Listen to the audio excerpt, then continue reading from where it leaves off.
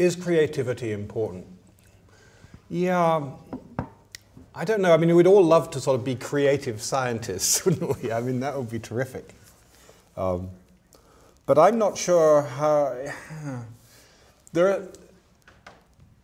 I think the term that appeals more to me, because I'm not actually sure what creativity means from personal experience, you know, because actually really good science has that sort of quality that you sort of put one foot in front of the other, and then when that foot is well and firmly grounded, then you take another footstep, and then that's on, you know, solid ground, and then you take another one, and that doesn't sound terribly creative to me.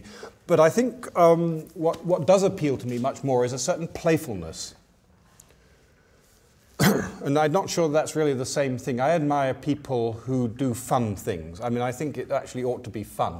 But, you know, on the other hand, that kind of super creative science tends to rest on a bed of what you also referred to, which is the more pedestrian, you know, just establishing a corpus of knowledge very, very securely. So I guess it takes all sorts to make a scientific universe. You need accurate plodding as well as imaginative flights of fancy. But I think we tend to celebrate the more imaginative flights of fancy when we look back at the history of science. We celebrate those moments where somebody realized something for the first time and opened up a whole new avenue of research. And we tend to call that creative.